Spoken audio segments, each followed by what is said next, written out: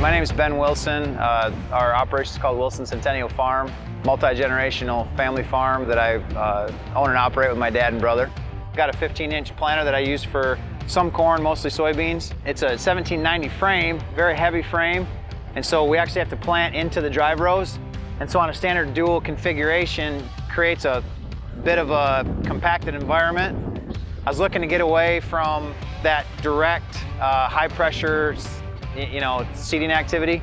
I'd always run tram rows. So if I took that impact across my farm and the acres of planting or in the drive row versus not, and then the yield loss behind the tractor, and I can quantify that over the acres. We eliminated the tram rows, and we just have done angled spraying now, so we drive across the rows to minimize our impact. I was picking up production, where I wasn't planting before. We noticed a huge difference in the soybean health of the root system behind the flotation tires versus the pinch rows.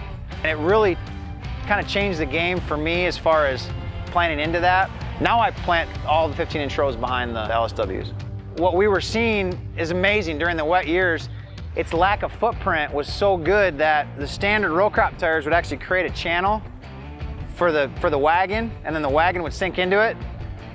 So this thing would skate over a wet area, and the wagon would float right over the top because it wasn't pinching that area faults, and then the wagon was sinking into it.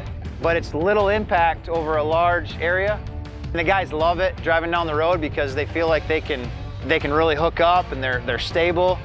You don't have that sidewall wash, which is a big deal, especially when you're pulling stuff. And you definitely don't have that with these. So it kind of opens up your eyes to things you can do with different tire technology.